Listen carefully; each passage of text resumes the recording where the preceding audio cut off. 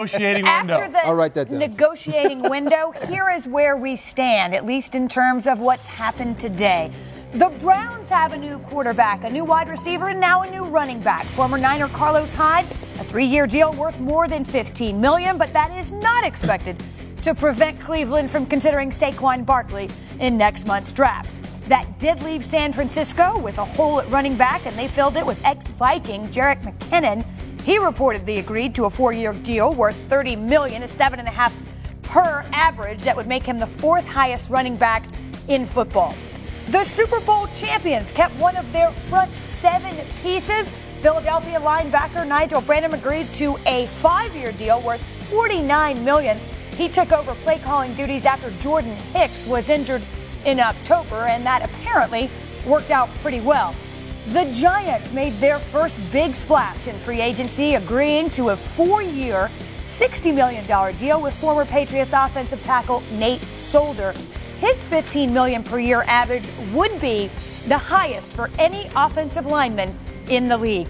And the Panthers are bringing back one of their franchise legends. Julius Peppers agreed to a 1-year deal with Carolina, the team that drafted him 2nd overall all the way back in 2002.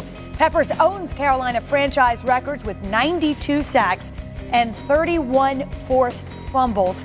And then literally just a few minutes ago, the Cardinals making it official, and this is a bit of a surprise, I think. They have released Tyrann Mathieu. Wendy, I don't think it's that big of a surprise. It's been speculated about because of his high cap numbers. He's going to be over $14 million this year. They saved $5 million with this move. He's still going to count $9.3 million against the cap. Now, so he has spoken openly the last couple of days about the issues they were facing with his salary. And they asked him to take a pay cut, and he declined. And there was an offer on the table that would have kept him there in Arizona. And the interesting part now will be whether or not he can get more on the open market. Clearly, he's willing to bet on himself. He believes he'll get more money out on the street from another team. And so he told the Arizona Cardinals, no, I'm not going to take the pay cut. And they, in turn, now released him. Now, look, this is the way these sort of moves go down at the 24th hour. We're going to see Ndamukong Suh released later today from the Miami Dolphins. That's another player. We saw Jordy Nelson released yesterday with Green Bay.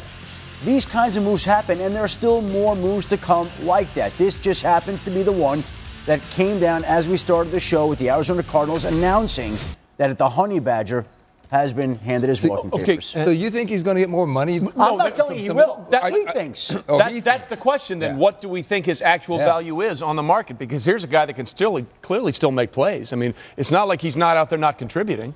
Look, you get in a situation like this where these kinds of things become self-fulfilling prophecies.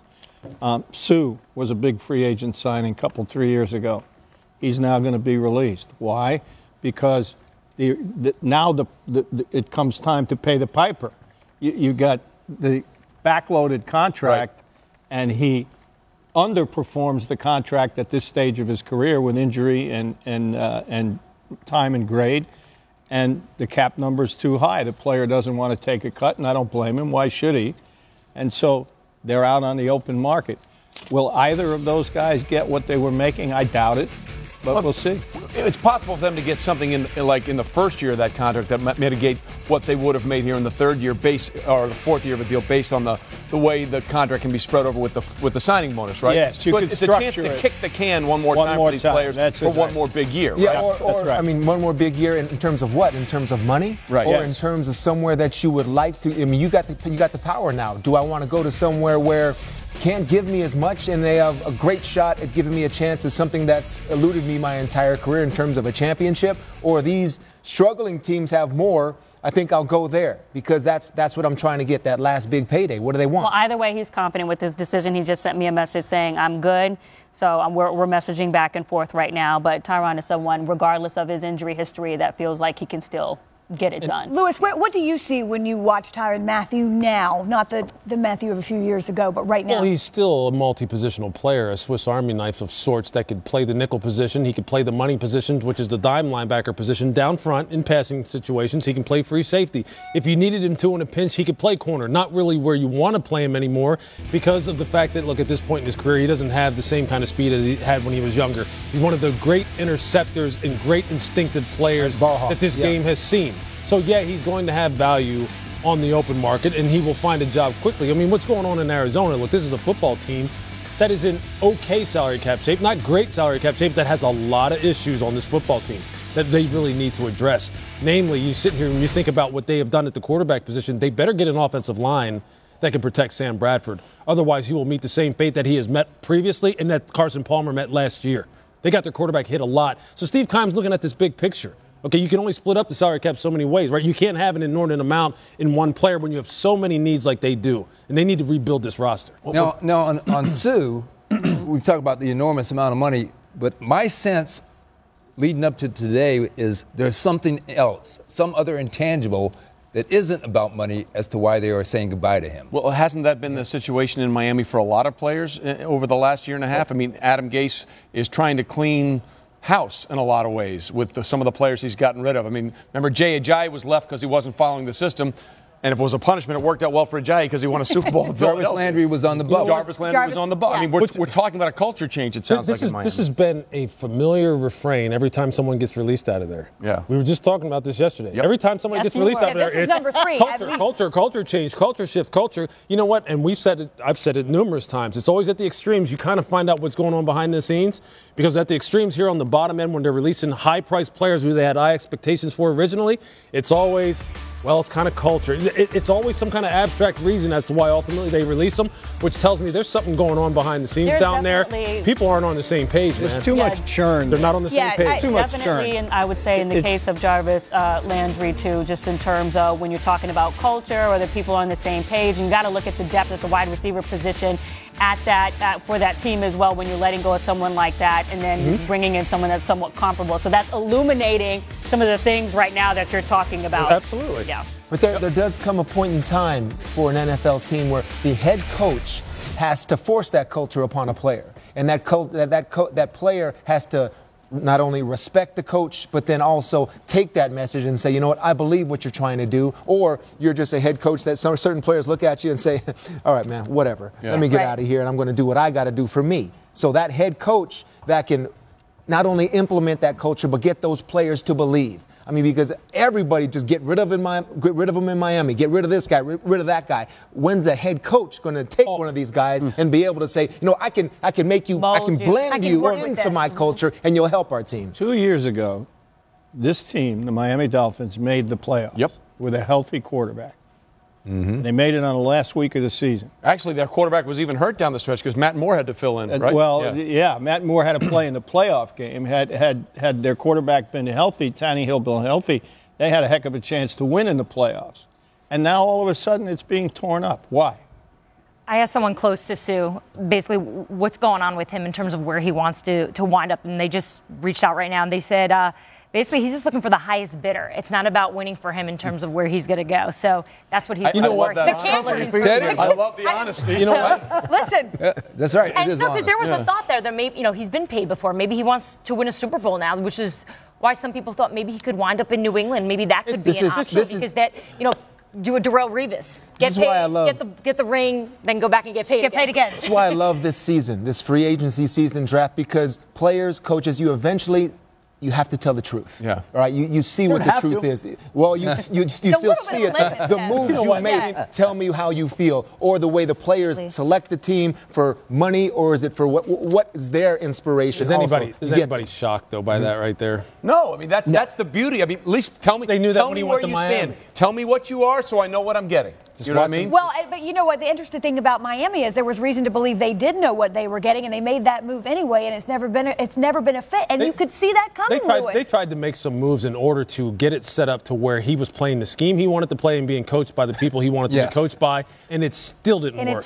You still saw film where you're going, what is that? Right. What are you doing relative to what you're being paid. So anybody, hey, buyer beware isn't even the issue with him anymore. Hey, it's like, go ahead if you want to. But there are still people who have to line up against him. I know we have to move on. Right. That don't like lining up against. That is also sure. No one does. Yeah, because he's supremely talented. But you never know when they're coming. Consistency. And by the way, when you look at the free agent market that Sue is about to enter into, Sheldon Richardson is already out there. Dontari Poe is already out there. And at this time where free agency has moved up and sped up and deals are in place, the market for those defensive linemen so far has not been fast moving for whatever reason. Very slow. There's some very definitive reasons as to why. There is interest out there potentially in going back, potentially with Minnesota. So we're just waiting for it to trickle down, and then I think that will also have an effect on what's going on. But to Adam's point, we're waiting for it to trickle down instead of waiting for it to jump at that market, which makes it very interesting. So we have Sue and we have Tyrann Mathieu out there. Those are the things that happened today. Now let's get to how we got to this point in the negotiating window, as my friend Chris Mortensen likes to say. Adam, let's start with Kirk Cousins, who negotiated maybe the litmus test for all quarterbacks going forward. 3-year deal, all money guaranteed. Well, Trey, the plan is for Kirk Cousins to go into Minnesota on Thursday. And let's point out here that the Vikings just opened a brand new training facility, state of the art. It's going to be beautiful. When Kirk Cousins walks in there, he's going to be blown away, as anybody who has seen it. And in fact, in Indianapolis, the Vikings officials were talking about how this could be a recruiting device for them moving forward. That's how nice the facility is. But Kirk Cousins plans to sign with the Minnesota Vikings. And that means by trickle down, we have Case Keenum going to Denver. Yeah, and that was the Broncos, I think, preemptive strike. Yep. Realizing that the money was not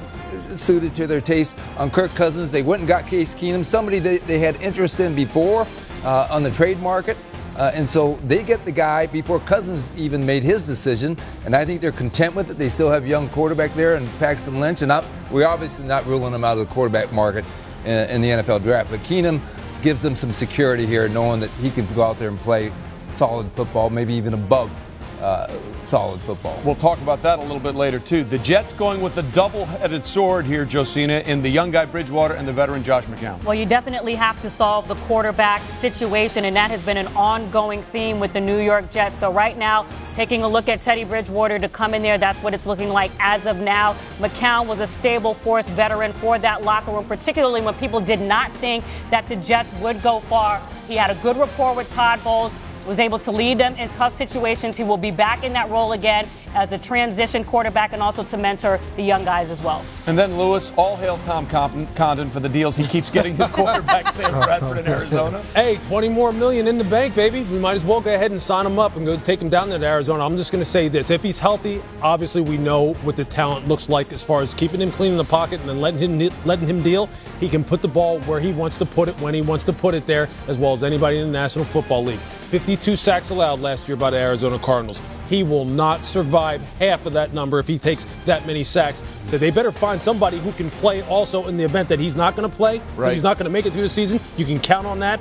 I don't know how their players to get up there high enough in the draft to pick a young one. Cardinals still have some issues at quarterback. If he makes it through this contract, he'll have made $134 million in his career. Nice. My goodness. Teddy, Bears giving Mitchell Trubisky all kinds of weapons. They are, Trey, and that offense for the Chicago Bears, that sort of run-based, heavy ground and pound is not there anymore. I mean, Trubisky now with new coach Nagy coming in there over from Kansas City, they're getting him weapons and tight ends and Allen Robinson here. It's just going to be, it's a young quarterback's development. You can almost just see it coming, just the future of it with the weapons, what they're thinking. Like I said, the truth. We want him to be that type of quarterback. Let's get him the weapons. Let's give him no excuses. You got the coaching. You got the weapons. It's all on true now. And then, Diana, it looks like Patriots southeast with what's going on in Tennessee. It does. Malcolm Butler may not have taken one defensive snap in the Super Bowl, but it didn't seem to hurt his free agency market, as several teams, including the Texans, the Saints, were all interested in signing the corner. But in the end, he wound up in Tennessee on a 5-year deal, getting the money he was looking for, the money that Bill Belichick and the New England Patriots were not willing to pay for him. And Dion Lewis, the running back there, beloved in New England. He wanted to stay there. But once again, that number was just not right for him as he moves on and now becomes a Tennessee Titan. And Bill, the Packers active in free agency, which has been very unusual over the last few years. Yes, Ted Thompson stayed out of it. They signed Jimmy Graham, who will be a perfect fit for that offense, and he's going to make the quarterback very happy. and Mo Wilkerson on defense, who is also a fit. The problem with Mo is he fits sometimes. He's very, very inconsistent. Doesn't give you the best effort all the time. Now that's a little buyer beware scenario as well. He was really well until he got the big contract in the Jets, and then lo and behold, my goodness, the production didn't quite match up to the money anymore. And you know what? It started from play one of this season. Correct. I mean, the very first snap, if I threw it on here and put it up here, you're sitting there going, what is going on with Mo? And then, he of course, was the same way in college. The football and farmer is out of Green Bay now. The pieces are falling in place for quarterbacks, but there are still some out there. What to make and how do you build that championship team? As we're in the player procurement season, people. Stay with us.